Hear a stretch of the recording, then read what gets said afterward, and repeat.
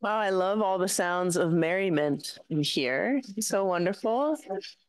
Welcome, welcome, welcome, everyone. Welcome to the San Francisco Dharma Collective. This is our Wednesday night well of being. And yeah, really wonderful to be here with you all. I'm Eve, and I get to participate with you all in offering some teachings and guiding us through discussion. I see a lot of new faces. Welcome. Great to have you. See a lot of familiar faces. Love you. So happy you're here. And yeah, we're gonna. I said I was gonna finish the book tonight, but I don't think I'm ready quite yet. So we'll see how it goes. If this is your first time, no problem. We're always kind of circling through with the themes of this book.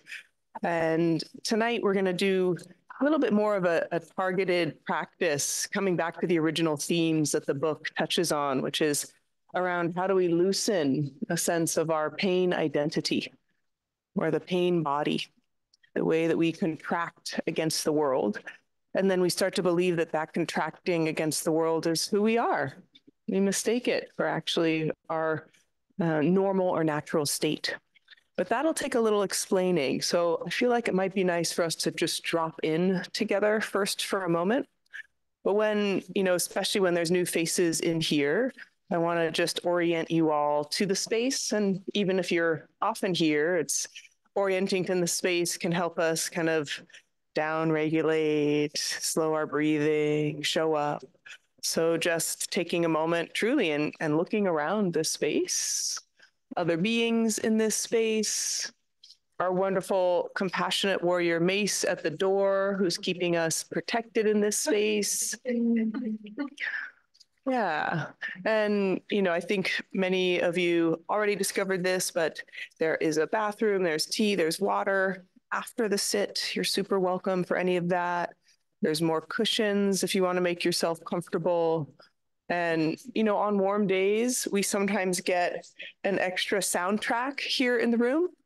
So there might be sound, and that's okay. We'll find a way to include that with our practice. So now that we are hopefully a bit more oriented to this space, let's find our place in our posture. Even for a short sit, it can be so helpful to be deliberate and intentional with our posture. Let's help through especially the neck and shoulders by inhaling our shoulders up to our ears, and then exhaling down our back. Twice more, inhaling up and exhaling back, feeling the openness of the chest. One more time.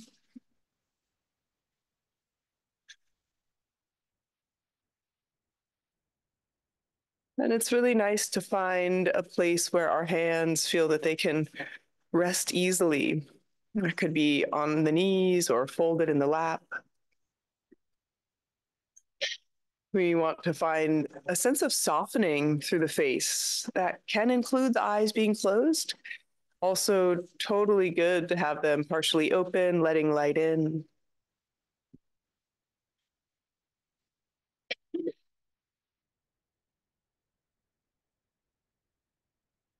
And feel that the spine is in a position that feels both upright and supple, kind of tall and soft, like the stem or the stalk of a flower. Be able to hold up this beautiful blossom of our head.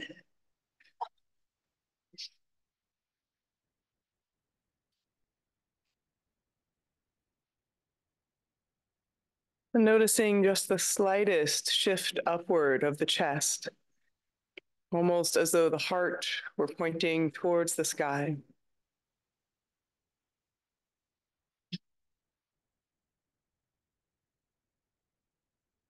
And the chin is just gently shifted towards the chest, not tucked in, but in a way to help our gaze, whether our eyes are open or closed, be gently cast downwards.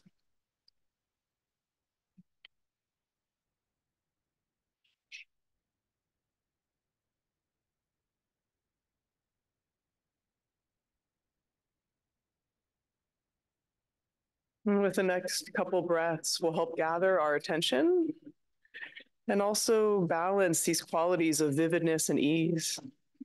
So inhale, inviting vividness as though we were breathing up the length of our spine. And exhale with the mouth open, release. Once again, inhale, feeling that vividness, uprightness, pulling ourselves upward. And then the gentle release, mouth open. And twice more on the rhythm of your breath.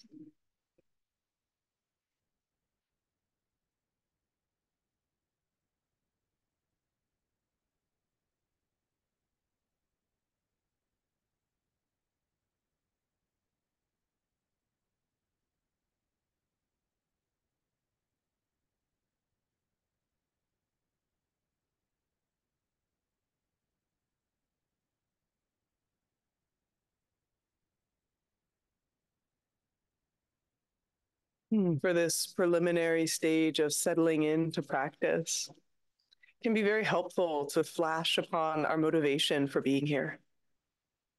Remembering that we're dedicating our mind, our heart, and our body in order to transform internally, be of support and service to others. And even though we may just be simply following our breath, that training could be the most valuable thing that we do this entire day.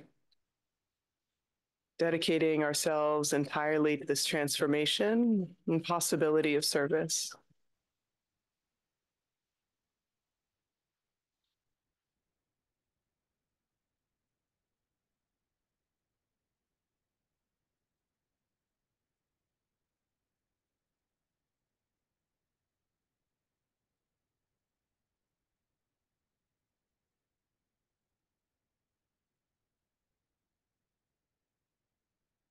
And then begin settling into the breath by experiencing the whole body as it is breathing in. And continuing that experience of the whole body as you're breathing out.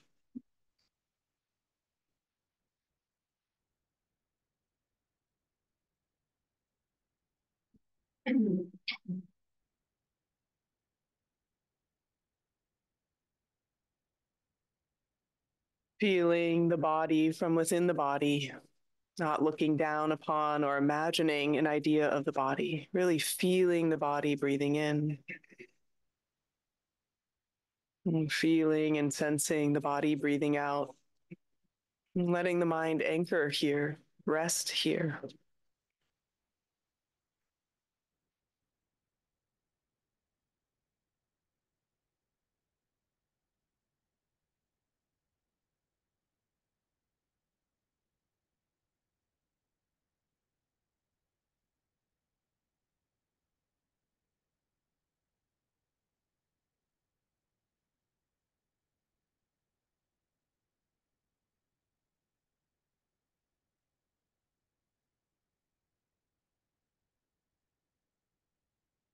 And when thoughts, memories, or images arise, relax, release, and just return.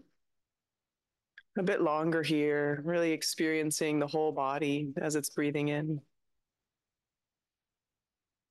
and the whole body as it's breathing out.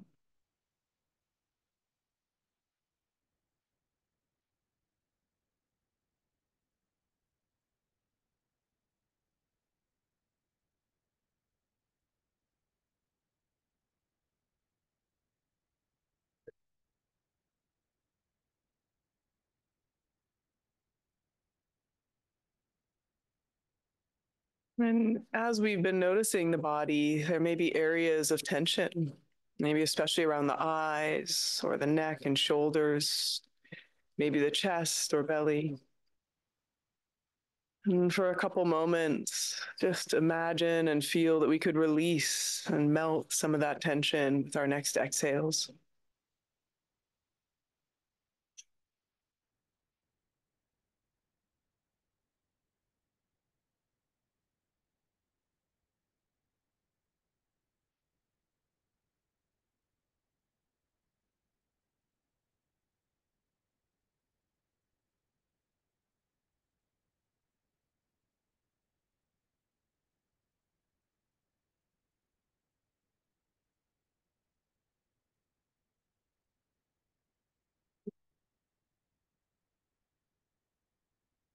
And continuing with a bit more of our mindfulness of breathing, noticing the sensations of breath at the rise and fall of the abdomen.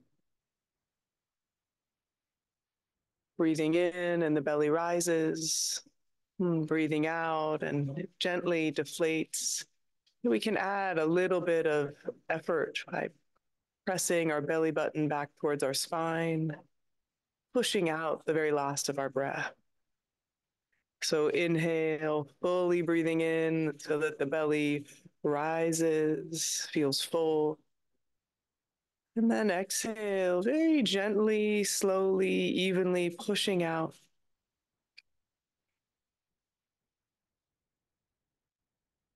And continue with this more full phase of breathing.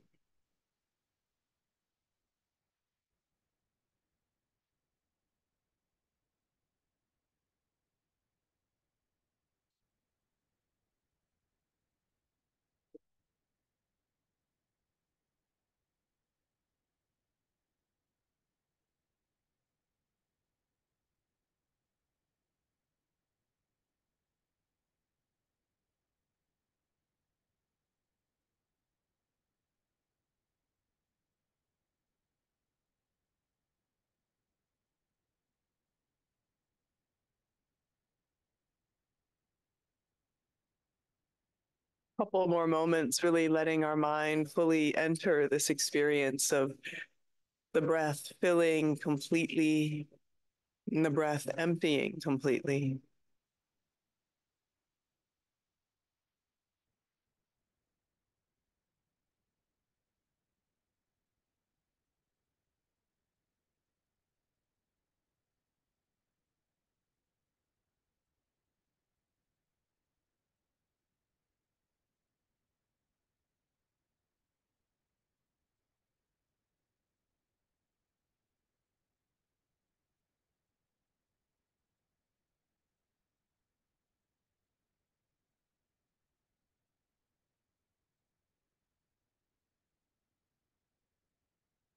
And then returning to your natural breath and bringing the focus more narrowly to the subtle sensations of breath traveling in and out of the nostrils.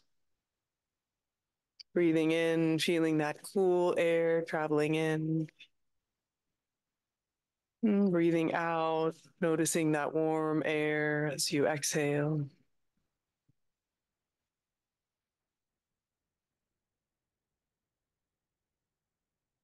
Ever more refined in our focus, ever more settling, ever more entering the breath with our attention and awareness.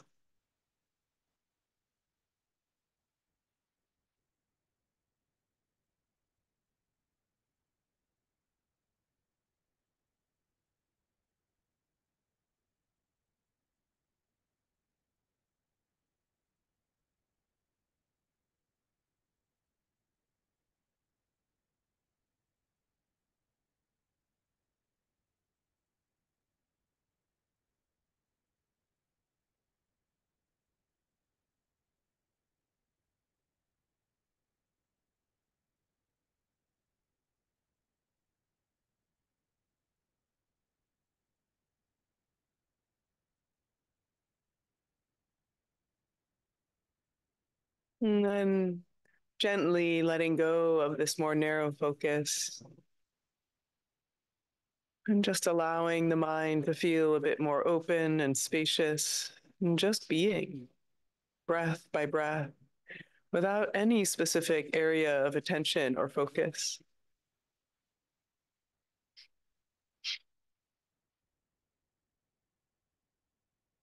Soft through the face, the belly, chest, vivid, upright through the spine.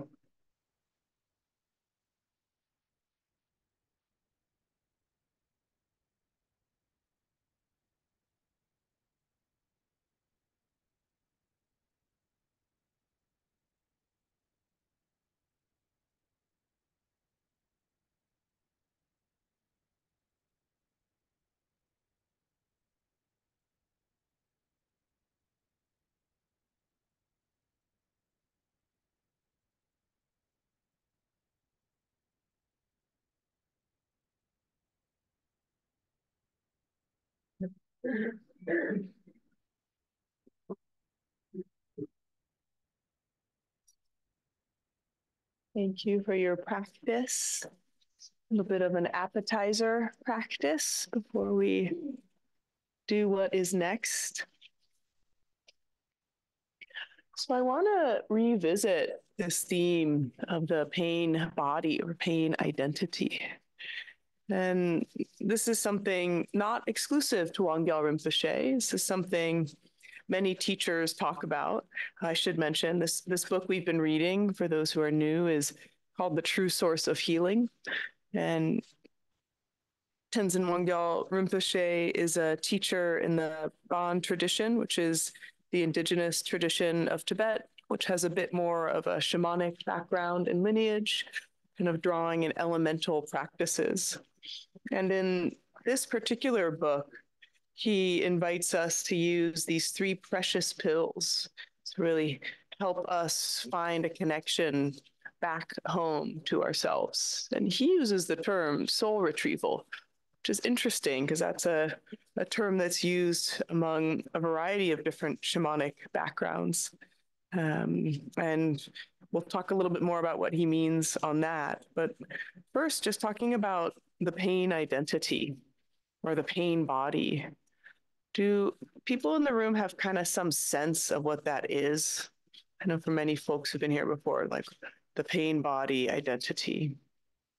That way, when we kind of feel kind of contracted or tight, when we're really stuck or fixed in a certain way of being, when we're inflexible and rigid, it's helpful to think about like where we carry this pain identity in our body or how we carry it. And that's not just the physical pain. Many people experience pain in the shoulders, in the neck, the low back, the gut. These are very common areas where we see that psychological distress can manifest through the body. But there's also these kind of more little tells or these little signs of how we carry especially our contraction and our anxiety. So I know for myself, I picked this up maybe 5 or 6 months ago. When I feel even a little nervous, I kind of pull in like this. Also, it includes if I'm in a rush. If I, like today, I gave a presentation and I was pretty nervous. And for about 45 minutes, I was like, stop. You know, like I just couldn't help myself. There was this like inner pulling of like, not sure. It's interesting. And it can be helpful to know where that is. And when you notice it and can identify that way that we get a little contracted or not at ease, that can be a warning sign or a helpful way for us to know to dip into a more spacious like place. Anybody know or have a sense of where that is for them that they're willing to share? Shoulders like this? Yeah, a lot of people. Yeah. So it's so true. Like people after meditation will often say, I didn't even know my shoulders were up here until I was practicing and they came back down. Anywhere else people notice? Yes, and do you mind using the mic? You can just grab it. Thanks, Tom. My jaw, especially, is clenched. Yeah. And also my posture is very much forward and very much like I'm trying to focus on just a narrow view of the world ahead instead of looking around. And, yes. Yeah. Yeah, interesting. Like all clamped and down and then the posture forward. Yeah. For me, it's various places. I think one I noticed last week is stomach. Yeah. When I feel nervous, I just feel like a pinch in my Yes. Yeah. It's so common. And some of those, like we can, you know, with the stomach, we can't willfully do it, but it's obviously happening as a result of our experience. But with this, like I'm actually doing it, which is so funny that I have so little control over it. Anybody else notice? Yeah. Like locations of like previous pain or injury. So you get like phantom pain. Yeah. When it's like not related to that place even. Yes. So it's like the echo memory of it and like a sensitivity. It's like nervous system remembering or something. Yeah. Yeah. Yeah. And again, it's not, none of this is like bad or wrong per se. It's really, you know, a way that we're trying to self-soothe, which is beautiful. But we want to get a little farther, like up the stream from the pain identity. It would be really cool to not make that face that I make because it's not very cool for sure. But more that I'm interested in it because it shows me like what's happening right here, and can I like work my way up.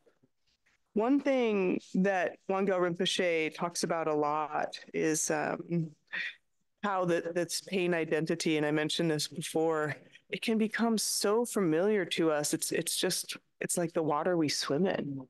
We don't even recognize that there's a different way of being. It just seems like who we are. There's, you know, stressed out, uncomfortable, disconnected, or pleasantly distracted, right? And then back to disconnected, right? There's, instead of what maybe some of us had for one breath in practice, just like a natural state of flow, a natural state of being. And in these three precious pills that Wangyal Rinpoche shares, our natural state of being as stillness, as silence, as openness and warmth. So nice. Such a nice idea, such a nice way to kind of turn our mind towards, to become more familiar. And yeah, one of the things I think we can really see with the pain identity is it's how we react against the world, like against what the world is offering us. It's kind of like our, oh, like I don't want this, I want it to be different, like let's change it.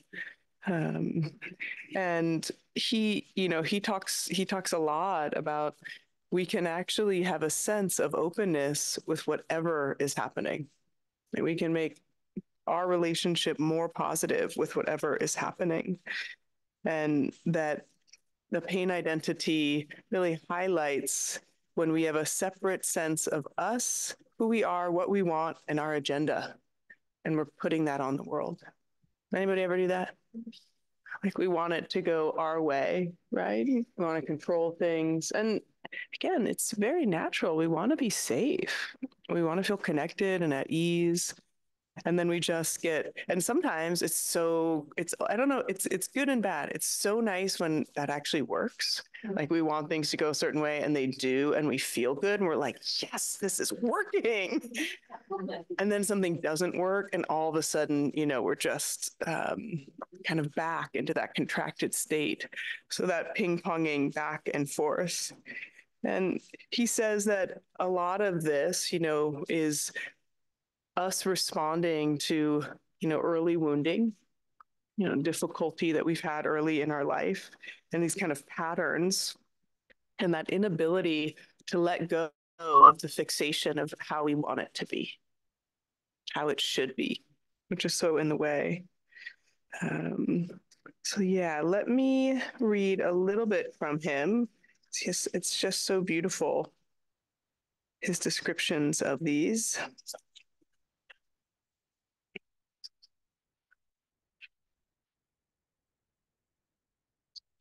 He says, I want to make a distinction between the pain and the pain identity. If we do not clear the pain identity, remove the root cause of pain or sickness, our practice will be no more effective than taking aspirin every day for a tension headache. Without addressing the cause, the symptoms will keep coming back. Though I think taking aspirin for a tension headache is kind of great. I'm just saying, I get what he's saying. And he says that when we suffer, it's because there is an I that is experiencing the pain. This grasping onto our sense of self, we perpetuate our suffering. And this idea of kind of grasping and sense of self as the actual source of our pain, so core to the Buddhist teachings. And for many people, this is familiar. And it can really come off in a very strange way, because how are we to be if we're not to identify with ourselves? To identify with Raph or with Tara or with Ron? Am I another person? Like, how do we identify if we're trying to not have this fixed sense of self? And I think the easiest way to describe it is you just hold it really lightly. So it's not that I don't, consider who I am and what I need to do in the world and all the accumulated experiences of my daily life, but I can also let those go and have this, moments or minutes where I'm just a simple being, breathing, experiencing everything through my senses. And that like unconfigured self, that self without, what I'm doing next, what just happened, who I need to be able to exist there, that is so deeply nourishing and helps kind of penetrate the solidness of always constructing this pain identity. Sometimes this is called the separate self structure, this whole other identity or an identity project, this way that we've created a version of what we think the world wants from us, right? And it takes up all of our goddamn time, right? Because that includes, our comparisons. Like, are we going to, move through the world at any time, kind of looking at what's happening around us without judgment? Like, that's very hard when we're not constructing our identity. We're judging, is that person better than me? Are they worse than me? Like, how do they reflect me? It's quite a lot for us to do.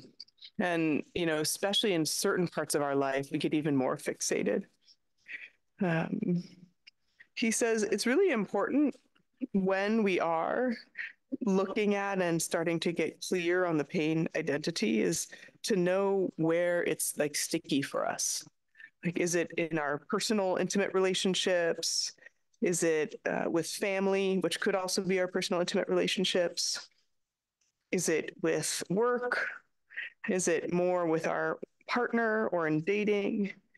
And I'm curious again from folks, is there a space or place where you feel the presence of that contracted sense of self more present? Not that it's absent anywhere, but that in certain contexts, there's more of a kind of presentation mode, maybe more of a kind of rigidity mode, or maybe even that there's different forms of pain identity we're presenting in those different arenas. Does that resonate for anyone? Yeah. Which one's hardest? Least pleasant? My parents. Parents, okay. Make sure they're not going to watch this recording later. We won't. No one even heard that. It's not even on the recording. Yeah, and what's that pain identity like?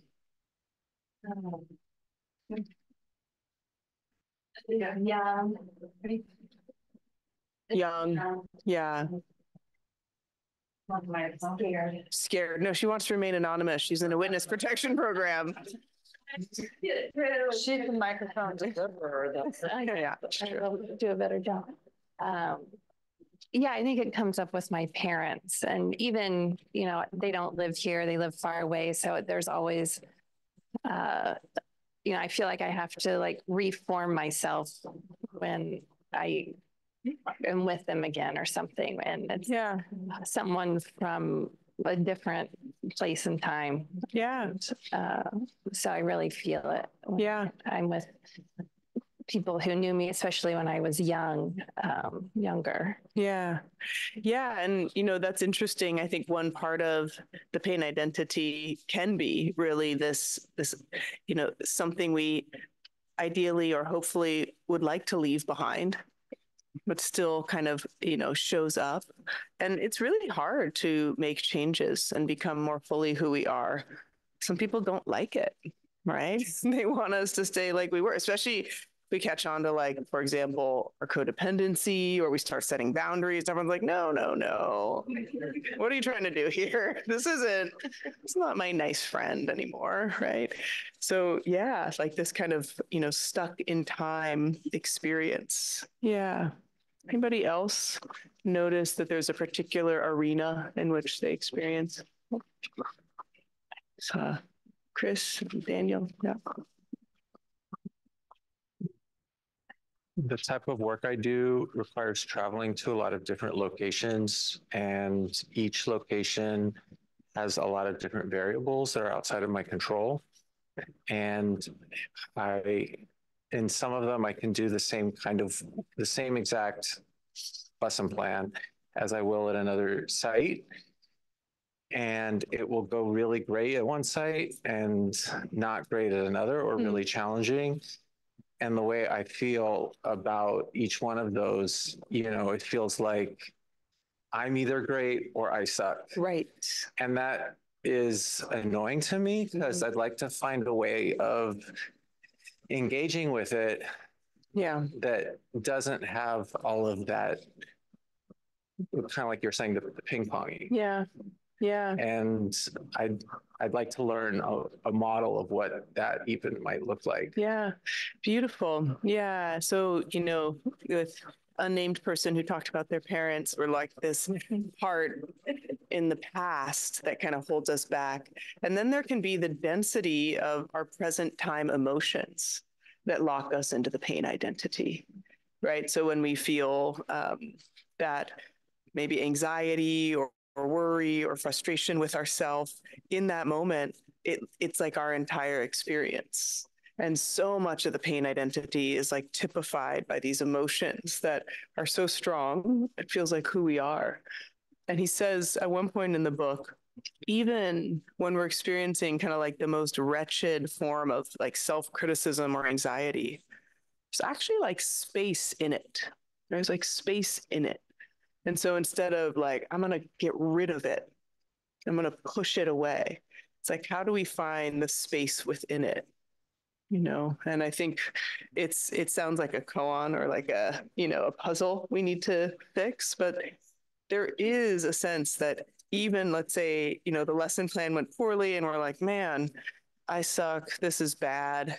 There is like a moment, if that thought doesn't continue, where there's space. And then, oh wait, yeah, it went really bad and I should have, and I could, but there's like always that brief moment that generally most of us would never catch on to without this training in noticing something so simple and so boring as the breath.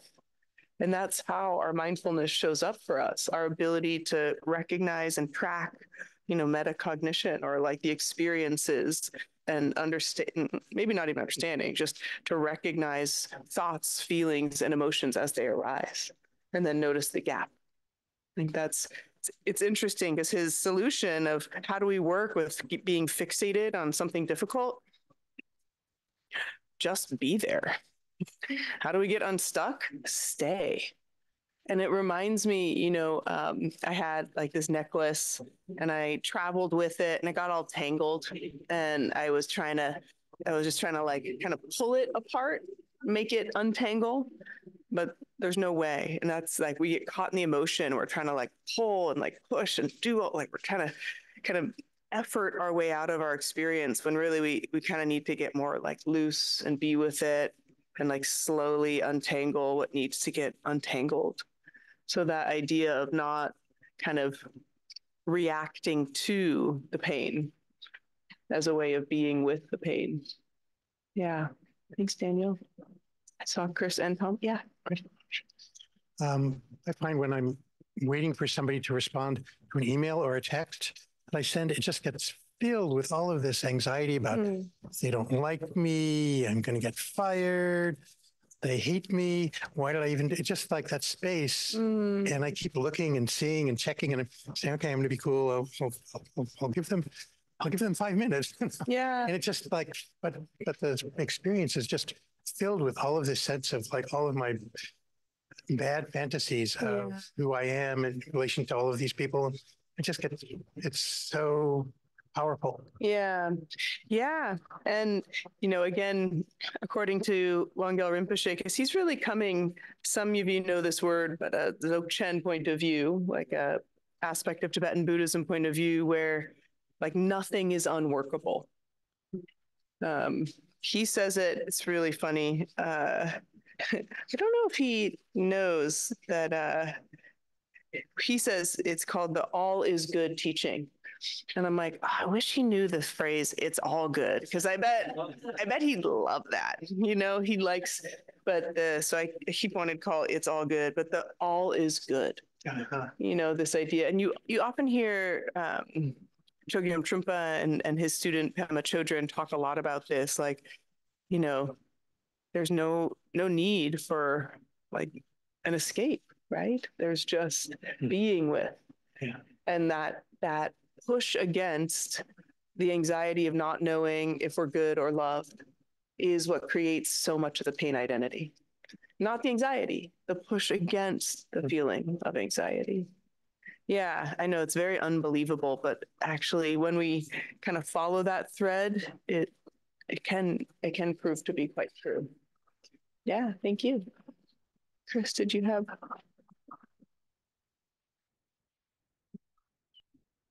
Doesn't Dzogchen translate as the great perfection or something like that? Boom. That was the word that I was trying to think of a couple of weeks ago. But to riff off what you guys were saying, I have, and I know I'm not alone in this, other people call it this too, the bad boss, the internal at work, you know, no matter what I'm working on, I'm supposed to be working on that over there, you know, and especially because I work for myself now. And it's just what you just. Wait, you work for yourself and you have a bad boss. So you're the bad boss? Yes, that's what I'm saying. I'm the internal bad boss. Oh gosh. I'm internal. No, I'm telling myself it's that's like hilarious. Yeah. Yeah. Yeah. So I'm constantly giving myself a horrible performance review. And so what you're saying, it's like now I can say, well, thank you for reminding me that I need to renew my driver's license. But right now I'm paying my liability insurance. There we go. So thank you. Yeah. Thank you for that. Yeah. Yeah. And I think what's so interesting is in that all is good approach, and in some ways the opposite of the pain identity is really touching into basic goodness, like that we're always already good. You know, that's so fundamental in the Dzogchen teaching. So you're not good when you do this, that, or the other. You know, it's not something you need to create. It's always already here. Jimmy. Well, I've been thinking about this, and when you came up with the "it's all good" kind of thing, that really resonates with me. I learned as a child, keep it to yourself. And when I'm going through difficult stuff, that's what I tend to do, is keep it to myself. I mean, in the last 5 years, I had 3 deaths of very close family members and a breakup of a romantic relationship. And I was journaling about this last night, and it was all about how I was keeping it to myself through all of those events, that what I was going through wasn't as bad as what the other people in my family were going through, wasn't as bad as what everybody else had to deal with. So just keep it to yourself. Don't make it worse for everybody else. Just, you know, deal with your own shit. And it's like, it's really mean for me to do that to myself. Really mean. Well, as I was journaling, and this is something that you touched on a little while ago, I started looking through it, and it was like, I, and there is all this I in it. And I went through this exercise of trying to take the I out of the words and see how that worked without me in it as I. And it was the experience of these events and the experience of these emotions and responses to these events, without the I in it, it felt different. Yeah. The description really felt different. Yeah. And so now I'm, I might want to start working on that, keeping it to myself stuff. Because I've got people in my life that are willing to listen. Yeah. Thanks, Jimmy. Yeah. And I think it's interesting, two things. One is we can share deeply about our hurt and pain, and it can still be all good, right? They don't have to be different. And I think many of us are conditioned to feel that in order to share about something, we got to like tie a little bow on it. And just, there can be like, it's good and hard, like that holding both together. And, it's interesting, you bring up language and words and how the words really influence how we see ourselves and how others see us. And there is actually really great research. People who use more I and less we and us generally score as less empathic, right? When just talking about almost any given situation. So the words do matter. And there's some reason to believe that you can actually intervene and instruct people, start, thinking about we and us. And they do end up not only writing and thinking that way, but having that proclivity to think about others more. So it's so important the way that we use words and also the way that we frame our experience. In some ways, the pain identity is how do we respond to the inevitable suffering of life? Moment to moment, and then also those big stories we carry around with us.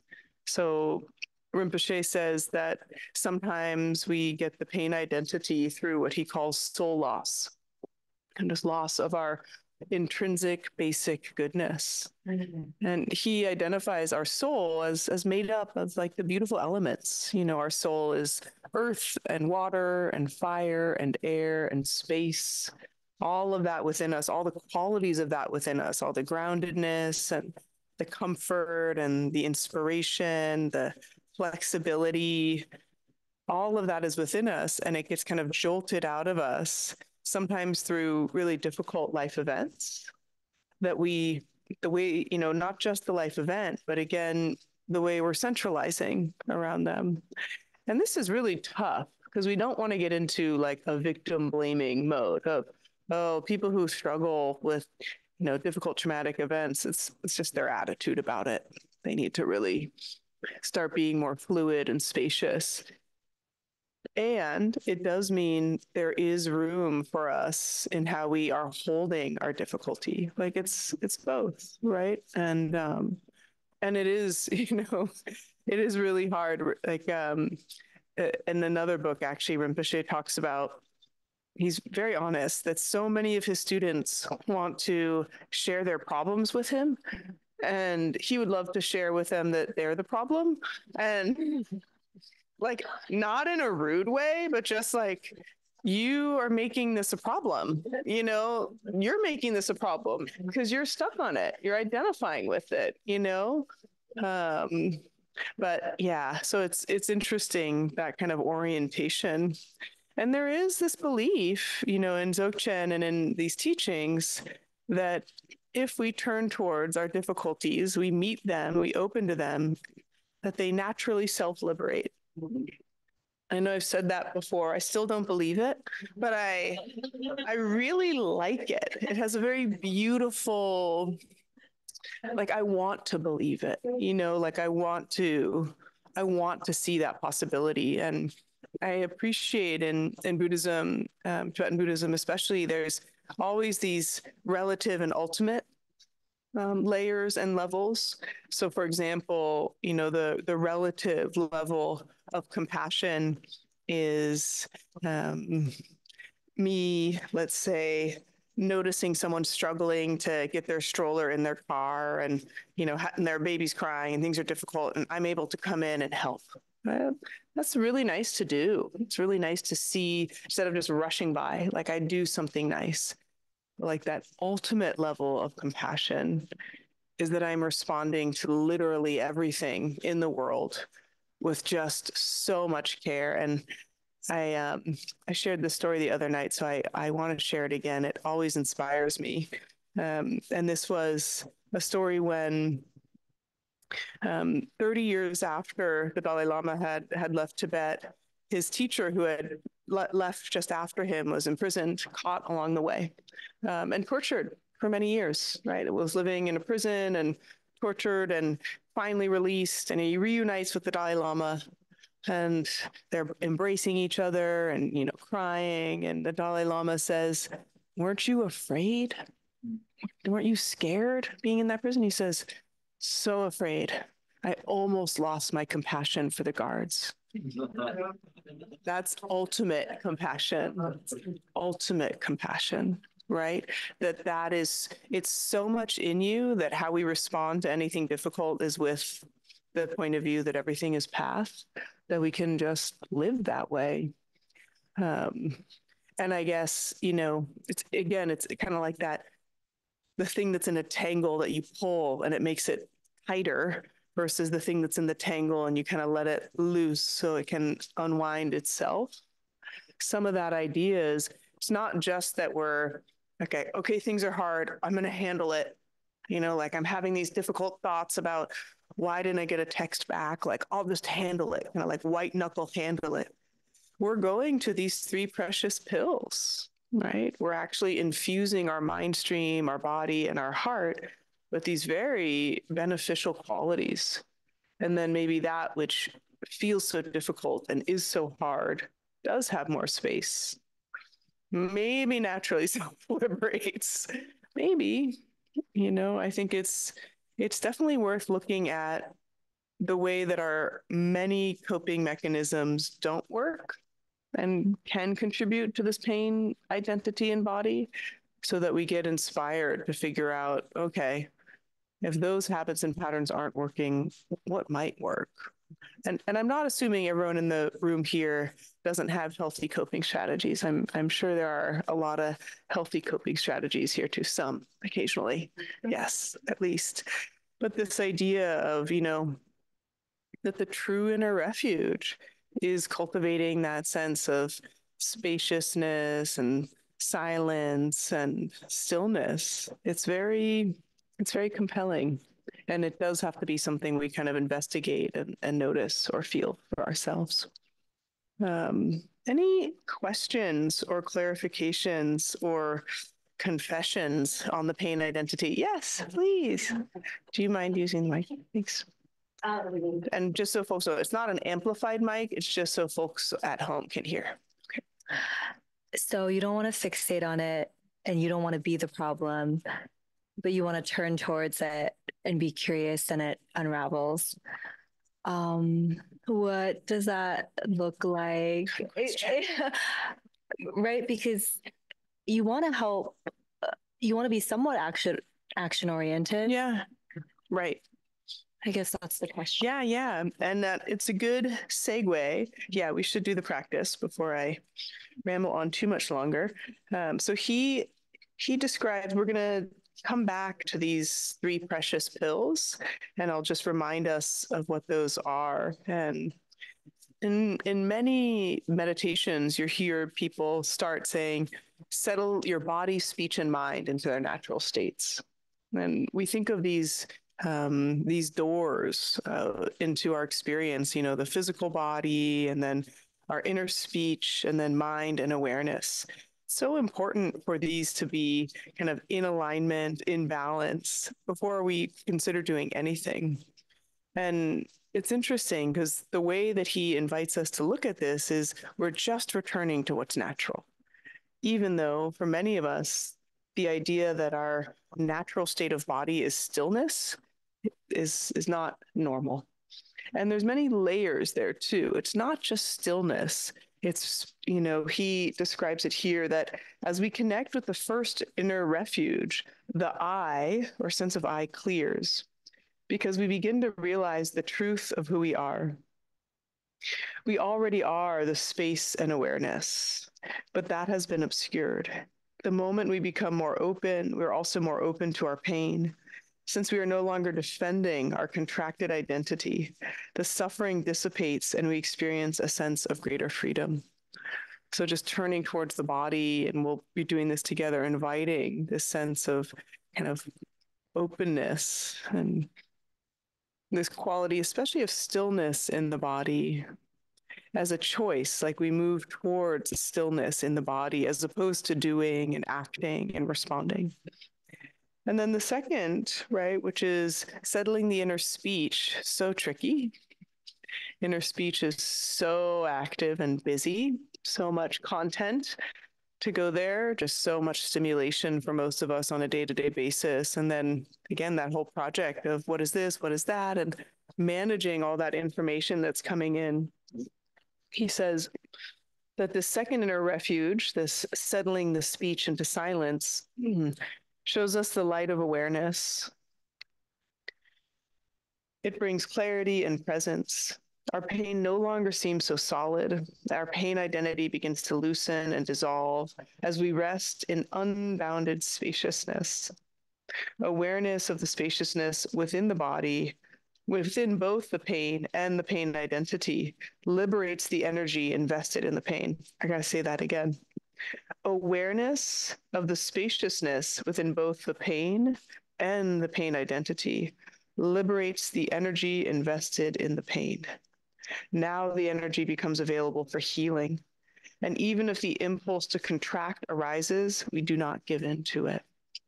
So often this inner speech is us making a plan, right? A plan to be safe, a plan to be okay, a plan to, change or shift something.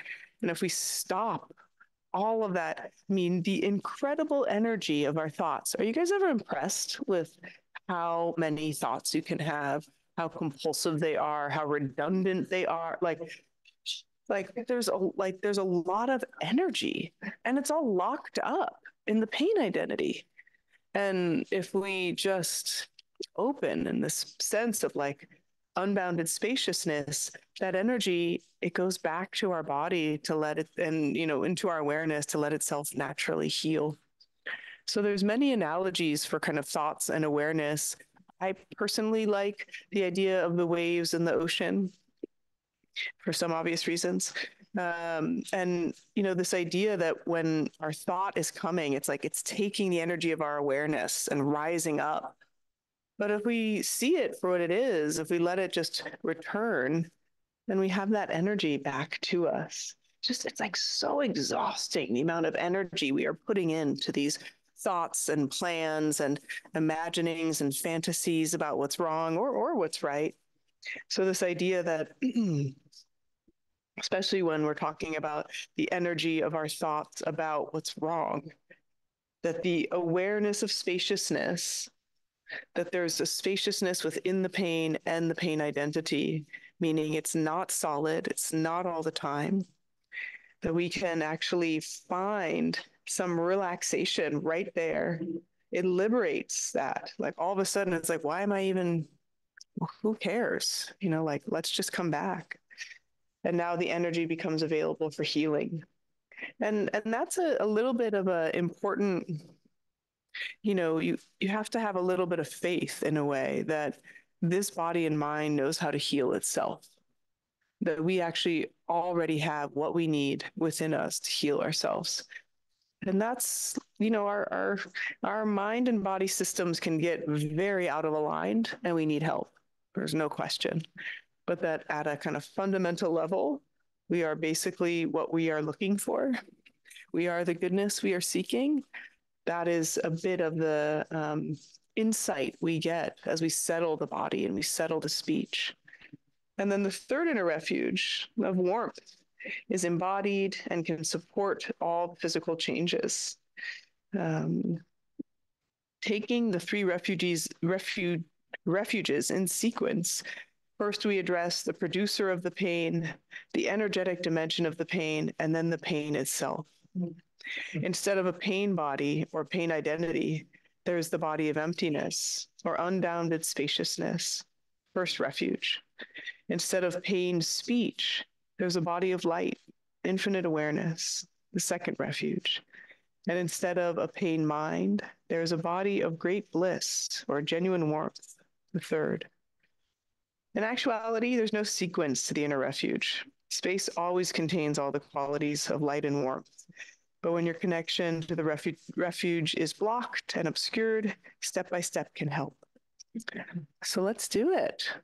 So we'll do not all the way to 7:30. We'll do a little bit of a in-between practice here, but really thinking of especially how do we use these inner refuges to support, loosen this pain identity.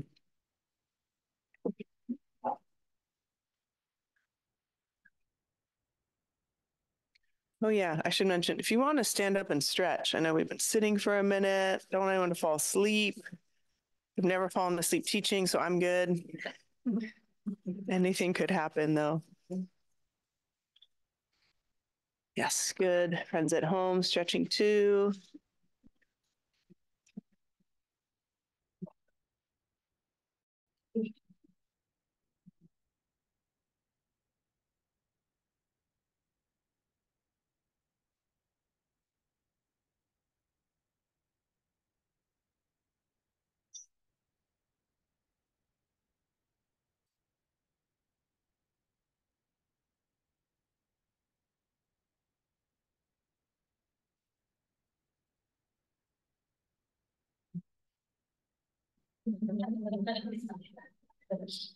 Nice when there's good music. There's my preference though. All right.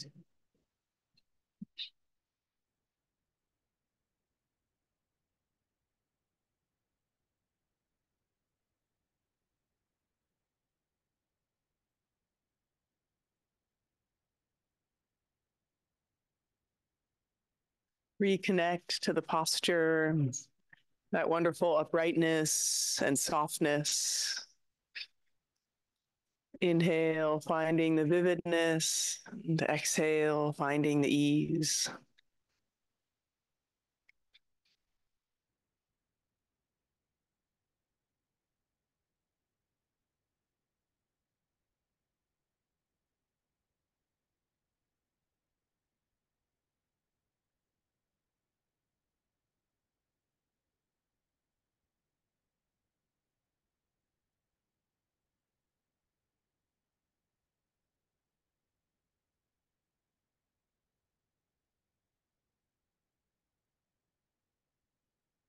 And then we move to this first of our three precious pills, by bringing our attention and awareness fully into the body.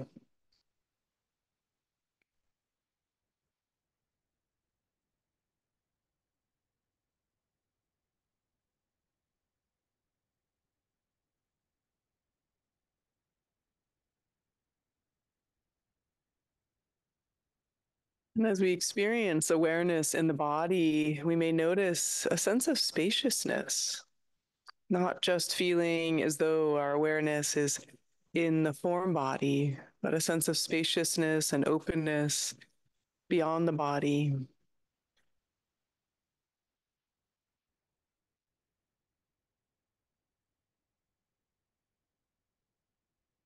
This just means we don't have to really have a sense of where the body begins or ends. We just land our attention and awareness here. And notice this potential of openness as we connect to this quality of stillness in the body.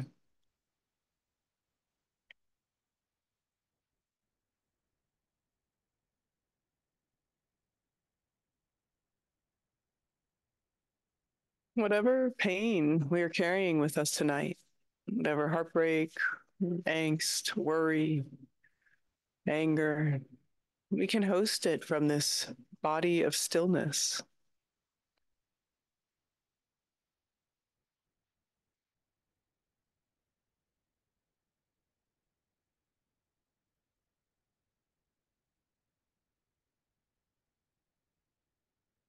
Breathing in, simply sensing this body.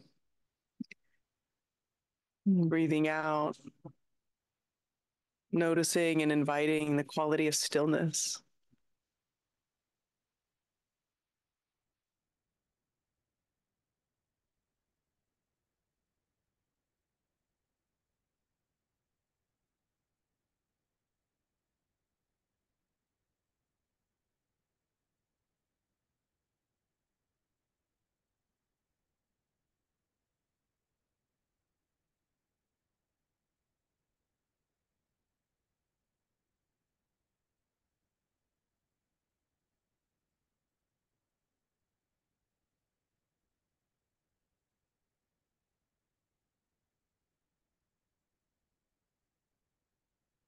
We pay attention to the body, we start to notice the subtle energies in the body, the movement and flow and undulation. This can help us maybe feel the sense of the body as a body of spaciousness.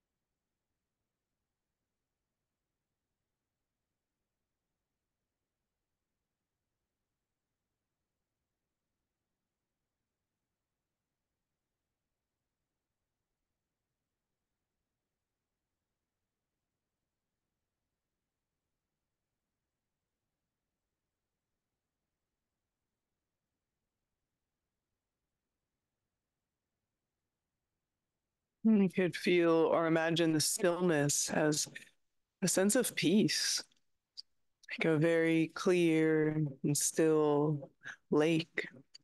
No wind, no movement whatsoever, peaceful and tranquil all the way down, even with all the aliveness that exists within that lake or pond.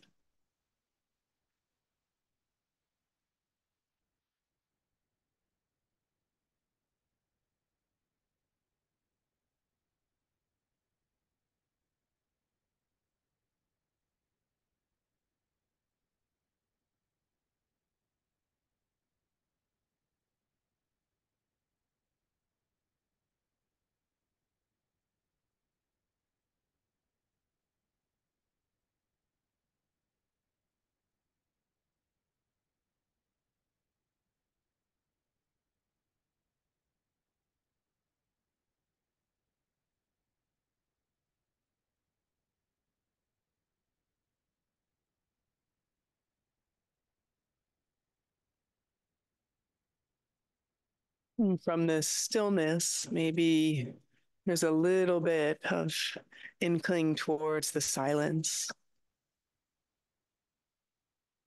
And we move towards silencing the inner speech or a sense of choosing no longer to look outward, no longer to cling into planning, considering, fixing,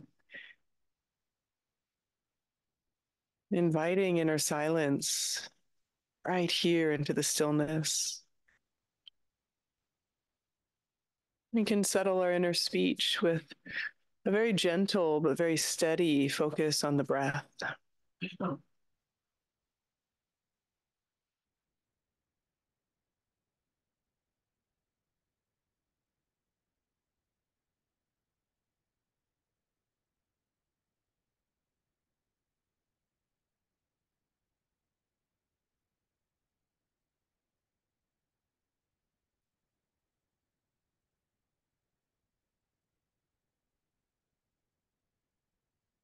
There may be many thoughts, And even if that is true, there are these moments, these gaps and pauses between the breath where we experience the silence.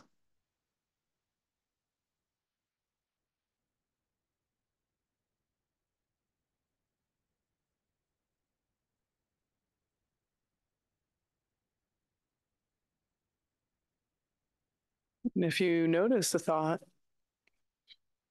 and can return to the breath, feel and imagine that energy returning right back into the body, to awareness, back into this healing process already happening. Imagine hosting whatever pain is here, whatever heartbreak or worry, frustration, longing, hosting it not only in the stillness, but hosting it here in the silence.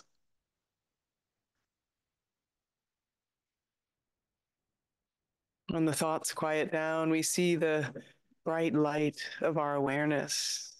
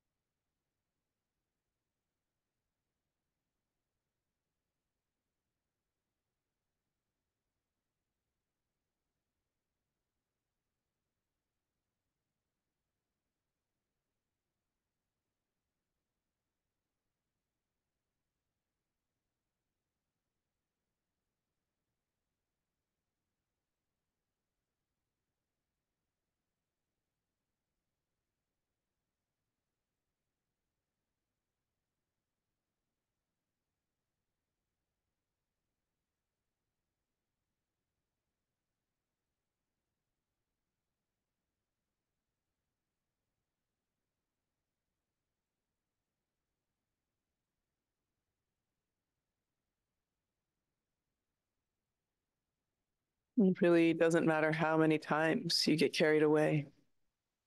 Just as long as you keep coming back, refinding the breath, reconnecting with the intention of stillness and silence.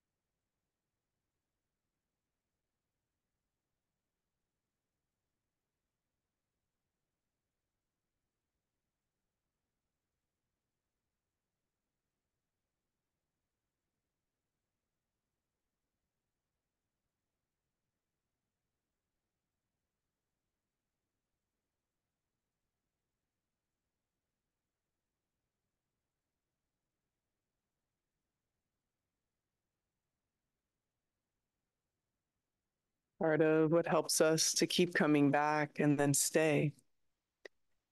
And considering the possibility that whatever it is we're seeking with these thoughts and memories and images might actually be right here in the stillness and in the silence. And now, as we move to the sense of warmth and openness, we find the radiance of our inner light, that which is always already okay. This unbounded, sacred space of the mind, heart, and body. We could feel almost as though we were opening up into a very wide vista, and panoramic, can see all around us. And a sense of warmth and connection with this wide openness.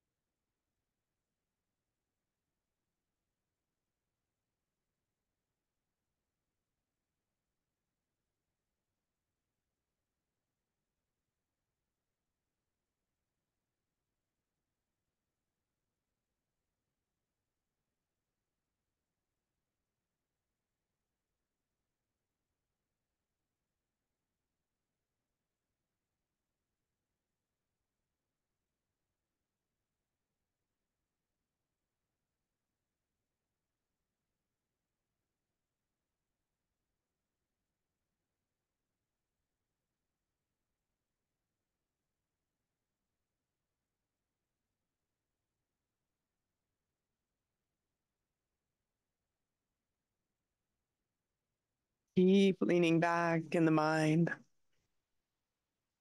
Keep feeling the spaciousness and warmth.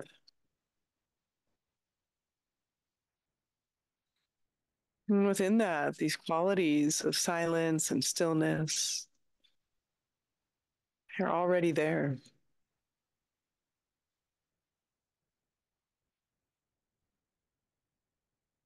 This is the place of all is good.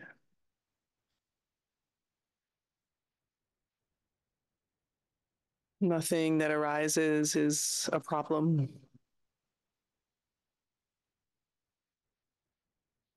Just finding the warmth and spaciousness around it so it becomes less dense. And then returning to this natural state of body, speech, and mind. Stillness, silence, warmth, and openness.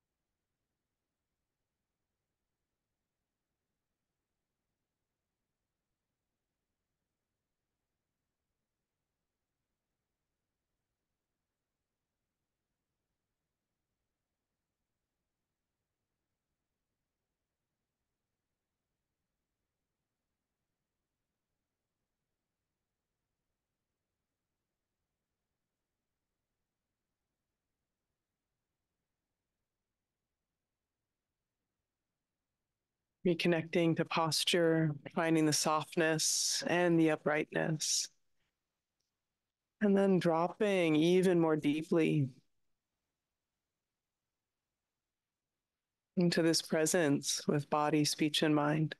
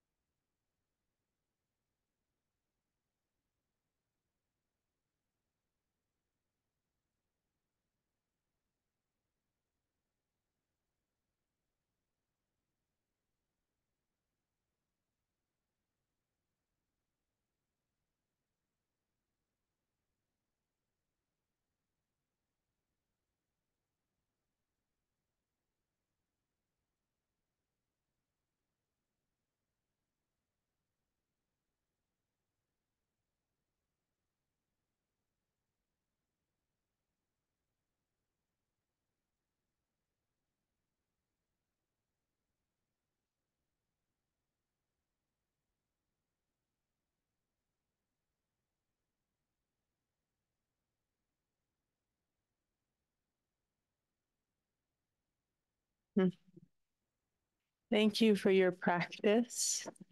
Really could feel some sense of your practice. Really beautiful to feel that. I don't know if I mentioned the next book we're going to do together is the Guide to the Bhoddisatva Way of Life. Yeah. Anybody really pumped? It's such a classic text. It's just so beautiful and really beautiful secondary text by Pema Chödrön makes it feel alive today. So we'll follow that version. And I think of it because at the end of my practice, I always do the little version of the Bodhisattva prayer.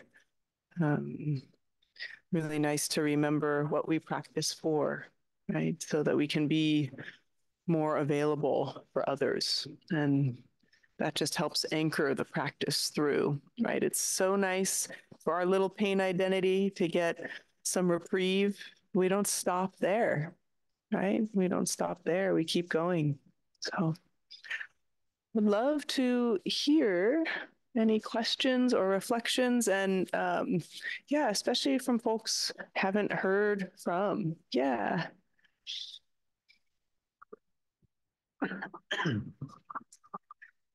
I'm curious to hear any advice that you might have of how we can sort of continue this feeling of stillness, of inner peace, of contentment in our day-to-day living, when oftentimes we're geared to have to sort of move faster, think faster, be ambitious. And I think, a lot of people had mentioned things similar in their comments earlier.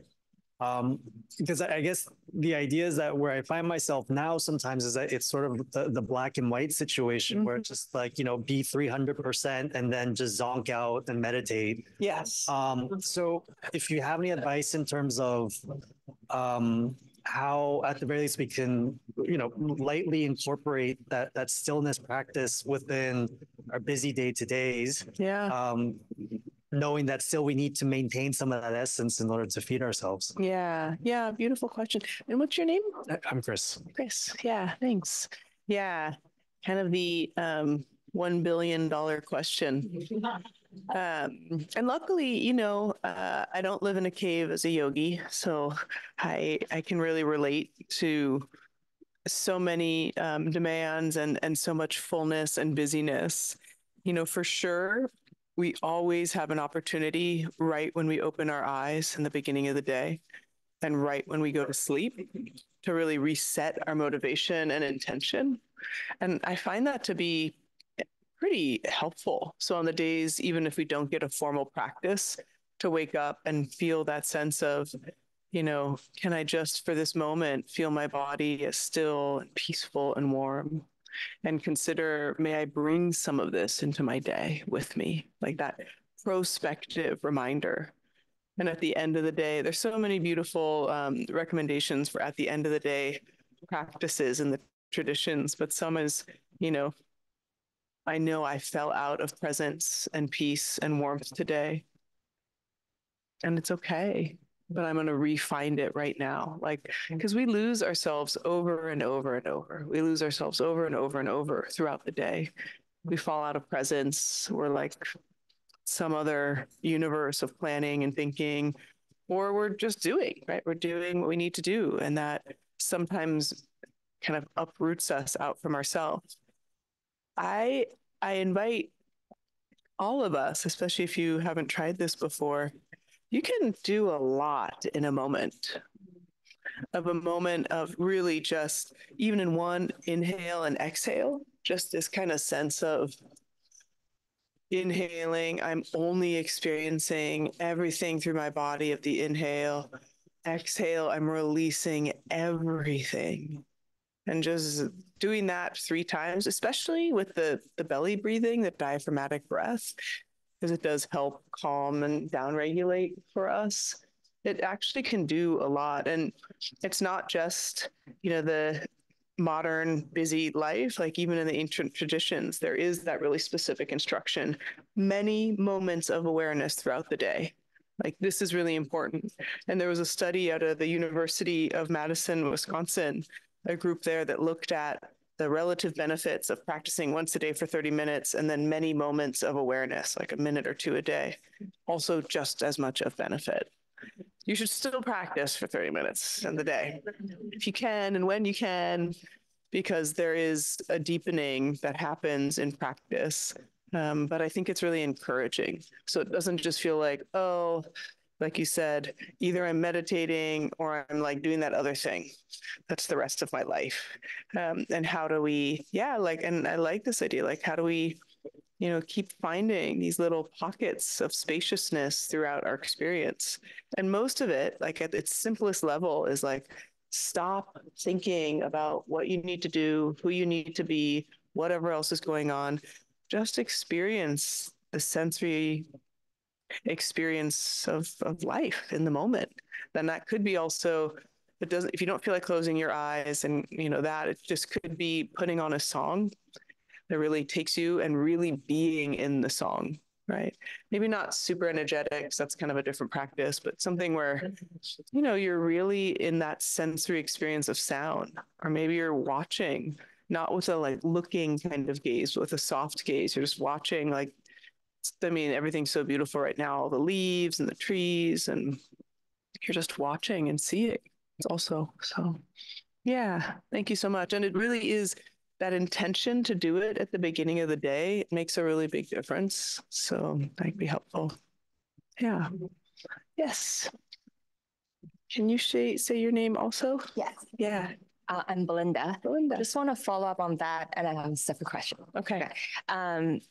We're still in like we need to be productive too in today's world. So is there also a way to bring that in to be productive, to be like fully aware and have the sensory? What would that look like? It's like when we work, we still need to go to work and deliver. Yeah, you will be so much more productive if you're not scattered. So most of our separate self and identity and pain identity, we're actually not very productive. We just have this illusion that we're getting things done because we're stressed out. But we don't get things done when we can't pay attention. Yeah. And, I will say, though, I have a little hesitation. I work in corporate settings where we want to quantify meditation for productivity. And I think it's a ripoff, right? Because there's so much more depth to spiritual practice than getting things done. And even if we need to get things done for our work, we have to be clear on our motivation. And if our motivation isn't to be of service, we will not be happy. Forget not do good. We will not be happy. Like, happiness in life is really being clear on our sense of purpose, and our purpose is other people, right? And being of service. So I just think, like, I hear what you're saying, but I don't want us to think like, I'm meditating so I can get more done, sleep less. And that's all true, right? But we will, and it, our focused ability to be paying attention in a relaxed way, like that is truly, like, it's the single skill that all of us would want to do anything, painting, coding, carpentry. That's what we all need. And we're so distracted by the pain identity that we can't focus. So it's not like, oh, I'm meditating and I'm not productive. Like, absolutely helps us, but really keep right on intention, or else we're kind of just, covering over the wound and not really helping. So yeah, great question. And then just on the concept you brought up, loosely holding the identity. Yeah. I think it's really enlightening, but I think just want to hope you can expand more on it. Yeah. I feel like a lot of times I get angry or get nervous, but I'm holding on to it. I know that's not good, but I don't want to let it go. I feel like there's someone feel unsafe. Like if I just don't care about it, who am I? Yeah. God, you're asking great questions. Thank you so much, Belinda. We have another Belinda here. Yep. You guys can talk after. Does not happen very often. So, yeah, I mean, I do think that the only way to approach, especially, you're so right. We are so much who we are when we're angry. We're so in the pain identity, and it's me and it's you when we're angry. Like, that is like maybe the single most emotion of reifying self and other. And with anger, it's always about compassion for ourselves and for the others. And I think that these 4 practices, the loving kindness, compassion, empathetic joy, and equanimity, like, these practices are like the necessary orientation for how we meet difficulties. Like, that's really, it's really important. And that we practice them. Again, we can do this, what I was describing to Chris is like an on-the-spot practice. We do it on the spot in the moment. We can do on-the-spot compassion all the time, right? I had an opportunity this morning. I was driving, and this woman's all like in your lane. And I was like, what the? Love you. Like, we're good. Like, you're just doing, you got that dope car. Like, you're good. Like, we can, in the moment, kind of like really apply the remedy. And it's not like she wasn't driving in a crazy way and it wasn't okay. Like, it doesn't make what anyone else doing is okay, but it softens the like, oh, like I'm right, they're wrong, right? Maybe there was someone giving birth in the back seat, right? We never know. That's always the thing that we can like hold in our mind, possibly, of how do we loosen the sense of me and mine and theirs is wrong. There's a lot with compassion. There's no upper limit of compassion practice and helping work with our pain identity. Yeah, great question. Before we dedicate the merit, I do want to say, or actually, we'll do it after dedicate the merit, because I think that'll be more fun. So now you have a cliffhanger. You're excited. But try to release the excitement and come back to the body and the breath. And if it feels comfortable, putting hands together in front of the chest, the symbolic gesture of offering this practice. And take whatever spark is alive in your heart of wanting to be of service, thinking of not only those close to us, but this world that needs more compassionate beings. And feel that call, that motivation. And in that spirit, we dedicate the energy of this practice tonight together, in the hope and aspiration that all beings could know safety and ease. All beings could be healthy and strong. That each and every being could be free from delusion. That all beings could be truly happy.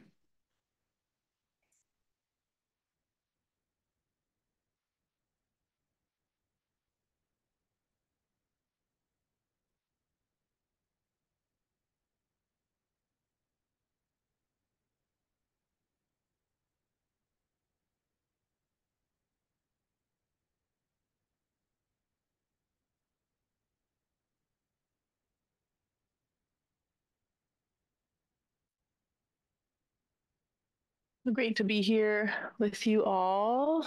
Thank you so much for coming.